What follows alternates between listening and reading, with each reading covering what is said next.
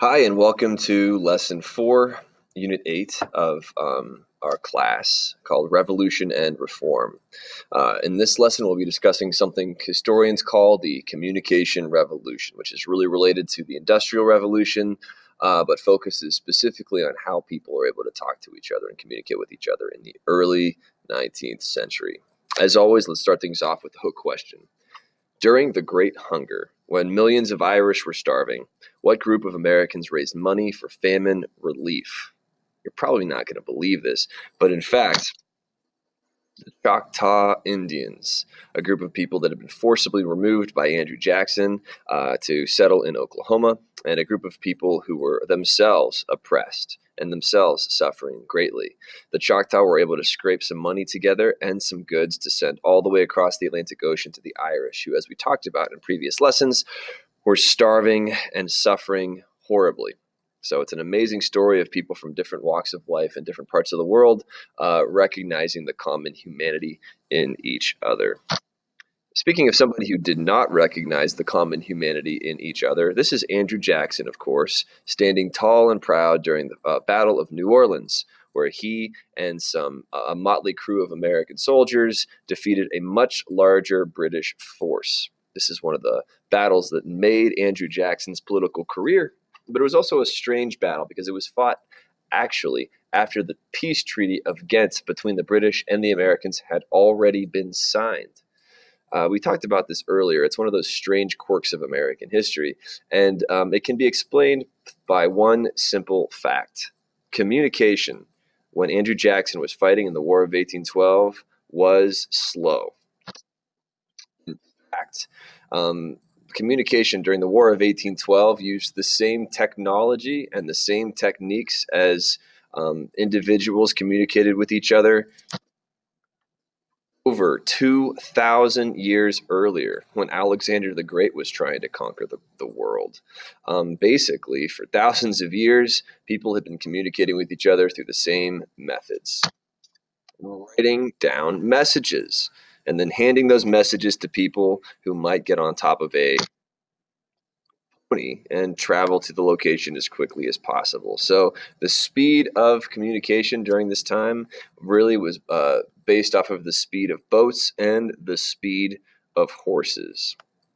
So Europe had already kind of been undergoing kind of a communication revolution, even in the Middle Ages. I'm sure you've heard of Johannes Gutenberg's famous Gutenberg press. This really did revolutionize the spreading of texts around Europe. Prior to the Gutenberg printing press, all books and texts were written by hand. The press enabled books to be more rapidly created and sold so that they were relatively affordable for upper class, well-to-do folks in Europe. So after this printing press, basically everybody in Europe owned at least one book, and that book was the Bible. Still, the printing press, even though it made creating texts and manuscripts faster, it still did take time. It still was, after all, a manual machine. So we talked about during the Industrial Revolution how new power sources were used to power existing technologies and to create systems and machines that could mass produce products and make those products more affordable. And an inventor in German, another German printer named Friedrich Koenig, invented the steam-powered printing press. And as you can imagine, the steam-powered printing press basically produced text 5 times faster than could be done with manual presses based off of Gutenberg's printing press at the time. As you can imagine, being able to produce text so much quicker enabled the price of texts like newspapers and broadsides, etc., to drop substantially. So during this time period, pretty much anybody could afford to buy a newspaper. Why newspapers came to be called the penny press, because at the end of the day, they were dirt cheap. Since more and more people could afford to buy newspapers, newspapers didn't just contain stories that would be interesting to rich people, like the business pages and investments options, etc. Publications like the New York Sun published stories, and they published sensational stories about political drama and scandal. Publications began publishing fashion advice columns and ladies' advice columns and whole magazines specifically geared towards men and women and children. Lithographers also began publishing beautiful images that really painted an interesting picture of America as it was growing and developing in the pre-Civil War period. And if all these newspapers and all of these magazines and if all of these new kinds of publications were being published and were affordable for the mass population, and this also led to a huge growth in, you probably guessed it already, advertising. At the end of the day, these kinds of newspapers, yeah, they made money through subscriptions, and they made money by selling copies to individuals on street corners, but they really made their money through ad revenue. These are some really interesting examples of early advertisements and early lithographs in the early 19th century. So bottom line, the steam-powered printing press made an enormously diverse variety of written materials more accessible and affordable to the American masses. And this had enormous social impact, as we'll learn in our fifth and final lesson for this unit. But we've talked an awful lot about the written word, but there was an enormous advance in communication in the early 19th century that had absolutely nothing to do with text. And that invention has been attributed to none other than the famous Samuel F.B. Morse. And I'm sure you've heard of Morse code before. And if you take a peek at this image, you can see the invention that Samuel Morse is well known for. So, since Samuel Morse was an inventor, clearly that was his number one job. If that's what you think, you would be wrong. Believe it or not, Samuel Morse was a painter. Not a very successful one, but a very good one. This famous picture of James Monroe was painted by none other than Samuel F.B. Morse. Morse also painted this picture of a famous Revolutionary War hero in his 50s from France. You guessed it. This is a painting of the Marquis de Lafayette in his elder years. There's an interesting story associated with this painting. As Morse was painting it, he got a message that his wife had fallen ill. Morse hurriedly traveled back to his hometown to see if he could help get his wife feeling better.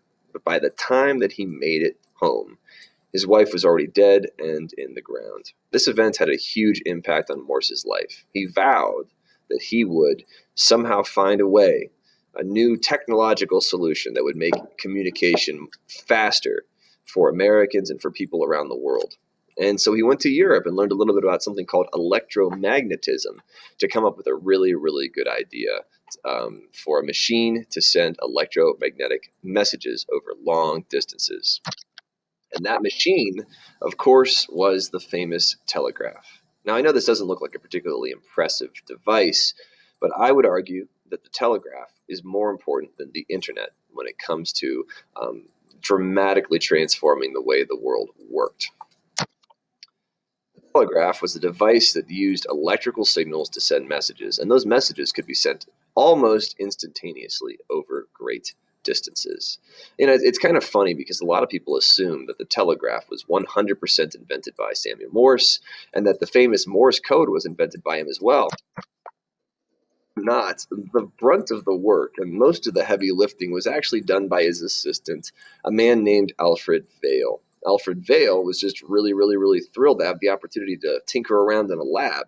And so when Samuel Morse asked him to do so for some wages, Vail readily agreed, and they signed a contract. That contract really kind of doomed Vail's prospects of becoming a rich man, because in that contract it said that anything that Vail came up with would belong to Samuel Morse, and any patent that Samuel Morse signed would only have Morse's name on it. So it was actually Alfred Vail that came up with a lot of the technological improvements that went into the first telegraph machine. And it was also Vail who actually invented the famous Morse code. Originally, Samuel Morse wanted to create a system where every single word in the English language had a corresponding number attached to it. So cat was number 36, and xylophone was number 762, and butter was number 2, let's just say. Anywho, in order to basically decode any message using this system, the telegraph operator would have to use a giant book of hundreds and hundreds of pages, kind of like a dictionary, to look up what each coded number meant. Vail thought this was stupid because it was stupid, and he came up with a much better system where every single letter in the English language, all 26 of the letters of the alphabet, had their own codes, dots, and dashes. Alfred Vail presented this code system to Morse, and he agreed to publish it in their patent. This was the famous Morse code.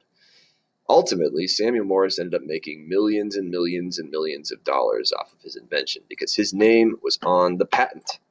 Alfred Vail made nothing. So, sometimes capitalism is not that fair to the inventors who produce amazing inventions for the American people and for the world.